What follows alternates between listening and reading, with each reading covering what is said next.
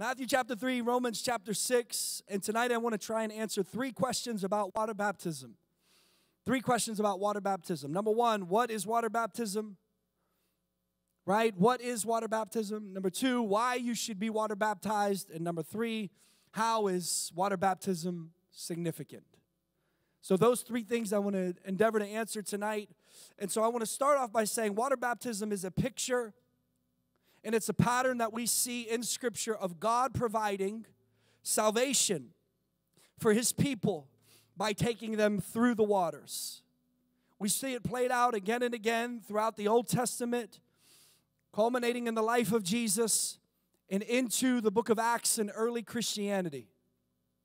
In Genesis chapter 1, we see the work of water baptism begin with multiple acts of separating. We talked about this morning, God, right, created the light, and then He separated the light from the darkness. And then out of the chaotic waters, He caused the land to come up. He separated the light from darkness, the waters above the heavens from the waters below, the seas from the dry ground, where the waters would gather together. Eden emerges from those waters, bringing the place of life up from these waters, and God brings humanity into that new creation. All right, we see that in Genesis, that there is a distinction between the water and what God is doing, that what the water represents and what God is bringing out of the water. Do you see it? And Noah is a picture of water baptism. Noah and his family are saved through the waters and step onto dry land and begin a new creation, humanity 2.0. Noah becomes like a second Adam. 1 Peter chapter 3 and verse 20, it says, those who disobeyed God long ago, when God had patiently waited while Noah was building his boat, only 8 people were saved from the drowning in that terrible flood. And that water is a picture of baptism. That baptism now saves you, not by removing dirt from your body, but as a response to God from a clean conscience.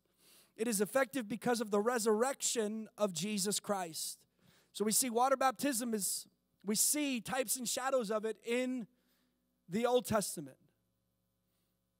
What happened on the ark and the flooding of the world was a picture of water baptism. How God brought salvation to Noah and to his family by taking them through those troubled waters. Probably the best picture in the Old Testament for water baptism is the Exodus story. In the life of Moses, God saves His chosen people from Egypt by leading them through the waters of the Red Sea and onto the dry land. That's Exodus 14:16. Israelites are delivered from slavery and from death by going through the waters and then onto Mount Sinai, where they are invited to become God's people and God's representative to the nations. That God, through that moment, would fulfill the blessing and the promise that He made to Abraham, that from your seed all the nations of the world would be blessed. 1 Corinthians chapter 10, verses 1 and 2. Paul's writing, I don't want you to forget, dear brothers and sisters, how our ancestors in the wilderness long ago, all of them were guided by a cloud that moved ahead of them. All of them walked through the sea and onto dry ground. In the cloud and in the sea, all of them were baptized as followers of Moses. So we see in the Exodus story them, God's people, imagine it, they're on the bank of the Red Sea. They go down into the waters. They go down. They're leaving Egypt. They're leaving that place of slavery. They go down into the waters. And then they come up out of the waters as God's people, no longer slaves, no longer in bondage. And the enemy that was trying to chase them down goes into those waters and dies in those waters. But God brings salvation to Israel through the waters. So the new work that Christ is doing on the inside of us when we say yes to Jesus, God puts His Spirit on the inside of us. He gives us a new heart. We are a new creation. If any man be in Christ, he is a new creation. And so water baptism is that picture that we've gone down into those waters, but we're coming up out of those waters, a new creation, living from that new life that God has given to each and every one of us, right? You see it continue in the Old Testament while Joshua is leading Israel. So Moses leads them out of Egypt. Joshua leads them into the promised land. And lo and behold, there's another body of water that the people of Israel cross through. God, through Joshua, brings the people out of the wilderness, once again crossing through the Jordan River into the place that he has prepared, the promised land. Okay? And then finally, we'll get to Matthew chapter 3, and we hear about this crazy, crazy, long-haired, wild man named John the Baptist. Matthew chapter 3, verse 1 through 6. In those days, John the Baptist came in the Judean wilderness. He began preaching, and his message was this: repent of your sins and turn to God, for the kingdom of heaven is at hand. The prophet Isaiah was speaking about John when he said, he is a voice shouting in the wilderness, prepare the way of the Lord's coming, clear the road for him.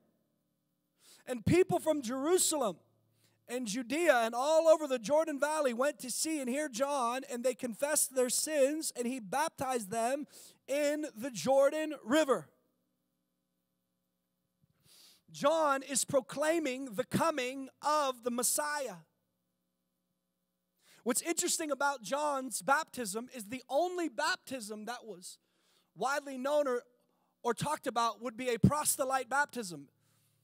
And what that is would be taking somebody that is not of Jewish descent, so a Gentile, making him study under the law for, I think it was like 10 years.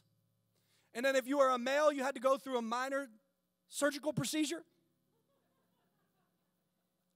But it's only minor if you're a male. Huh? And then you had to be water baptized. And you would never be considered an Israelite, but you would not be considered an alien. You wouldn't be considered an enemy. So it was a proselyte baptism. But John shows up, and he's not baptizing Gentiles into the nation of Israel. He's baptizing Jews. He's baptizing Jews unto this new way, this new kingdom that has come. He is baptizing people to prepare their hearts for the coming of the Messiah. And then Jesus in Matthew chapter 3, verse 13, when Jesus went from Galilee to the Jordan River to be baptized by John, John tried to talk him out of it, saying, I'm the one that needs to be baptized by you. Why are you coming to me? But Jesus said, it should be done, for we must carry out all that God requires. So John agreed to baptize him. After his baptism, Jesus came up out of the waters. The heavens were open, and he saw the Spirit of God descending like a dove and settling on him. And a voice from heaven said, this is my Son who brings me great joy. So we see from the Old Testament, from page 1 on your Bible, in the life of Noah, in the life of Moses, in the life of Joshua, in the life of John the Baptist preparing the nation, and in the life of Jesus, we see this picture of water baptism, and we can see the significance of it. So water baptism, if you're taking notes, this is going to be a longer definition. But this is what it means. The meaning of water baptism is about participating in this biblical pattern of going through the waters of death and following Jesus out the other side into a new creation. I'm going to say it again.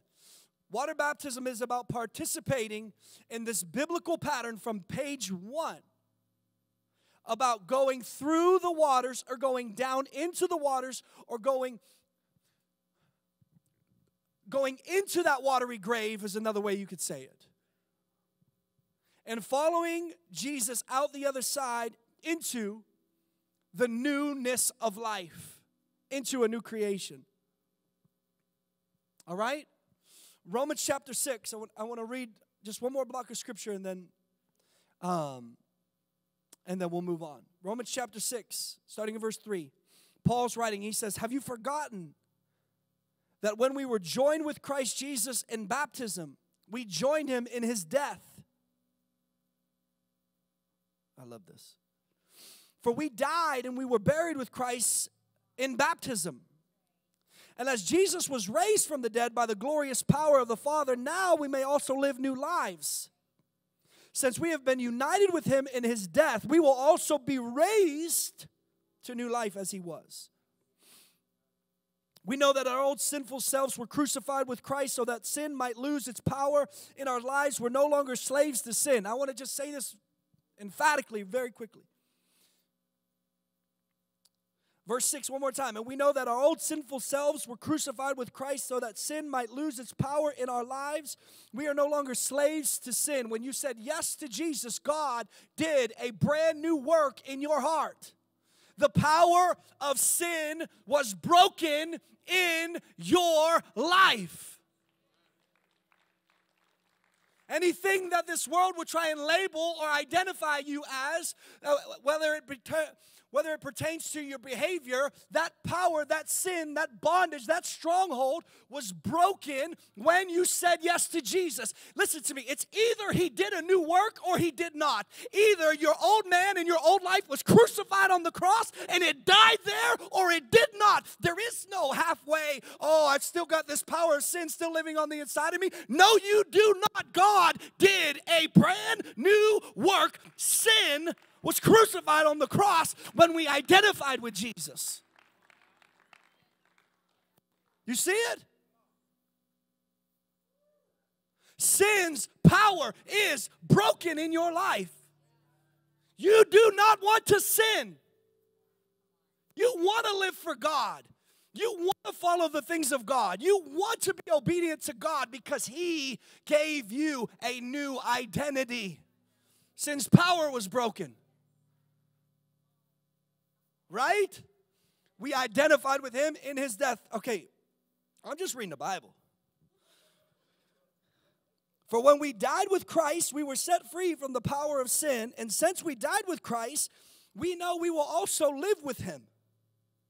We are sure of this because Christ was raised from the dead, and he will never die again. Can I get a good amen, somebody?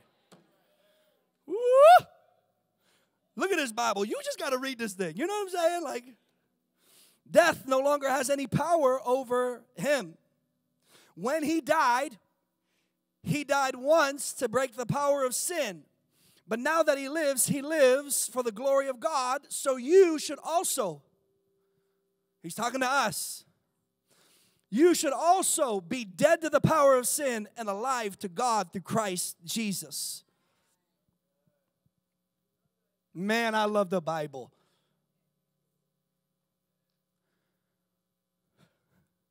It's a good book. It's a Tov book. It's a Tov book. Baptism in the Bible expresses an identification with Christ's death, resurrection. That the old self was crucified with Christ through the waters of death, and now followers of Jesus have been raised to new life. Right? You know what's interesting? If you go to the Middle East and you go to a nation whose God is not Yahweh, right? If you see a Muslim being water baptized, you know what is happening. They are denouncing a way of life. You know what I mean?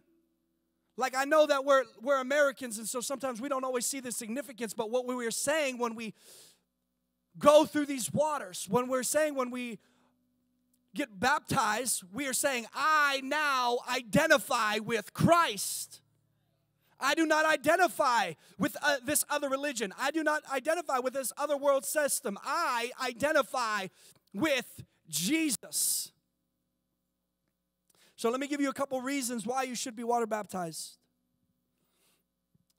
Why you should be not water baptized is because God announces that Jesus is his son who will rescue the world from the chaos of humanity and the violence by going through the waters of death, out the other side. And this is why baptism becomes such a big deal in the book of Acts. They're like, you saved? You saved? You sure? We'll baptize you right now. Right?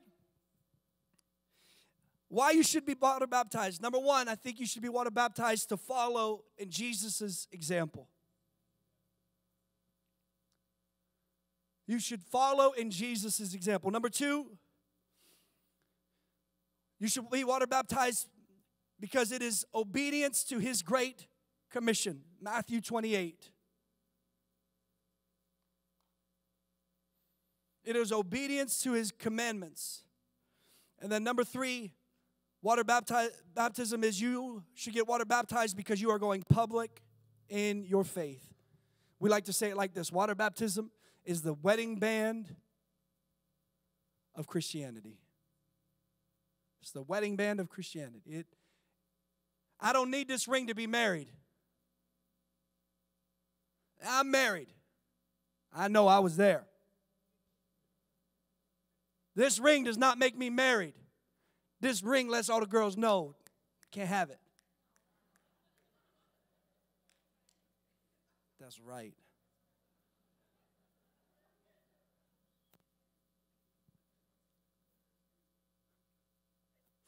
Right? Water baptism is a public confession of an inward decision. And I just want to say it one more time. Look at this. The same way Jesus went into the grave, and then on the third day, He walked out of that grave, and He overcame death, hell, and the grave. He went down, and the enemy thought that he had won. Death thought it had won. But on the third day, He was resurrected. And when He was resurrected, He was not resurrected a bloody, beat-up Savior. He was resurrected as a new creation, and He was in His glorified body. And then He ascended to the right hand of the Father.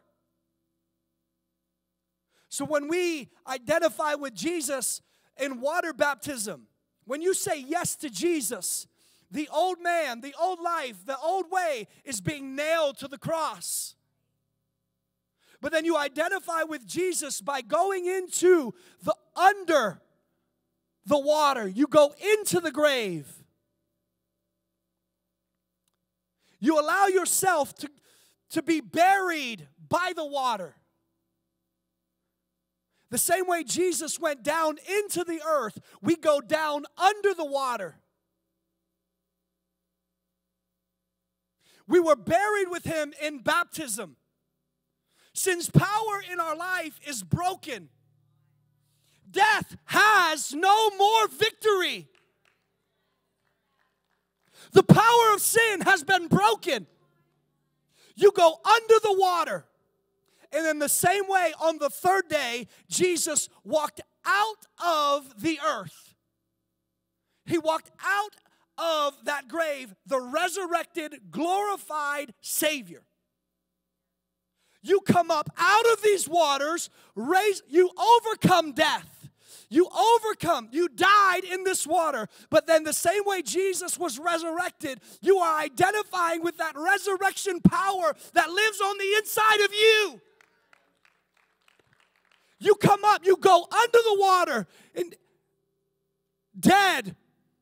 The old life is dead, it's on the cross. But you're coming up out of that water, resurrected in the power of Christ, letting everyone know that I have decided to follow Jesus. I identify with Christ. He is my Savior. This is the work that He's done. This is why it is so powerful when someone goes under these troubling waters and then they come up and they say, I belong to Jesus. It is a public confession of an inward decision. It is letting every principality and demon and devil know that you belong to Jesus, that I have decided to follow Jesus. That is why I love water baptism.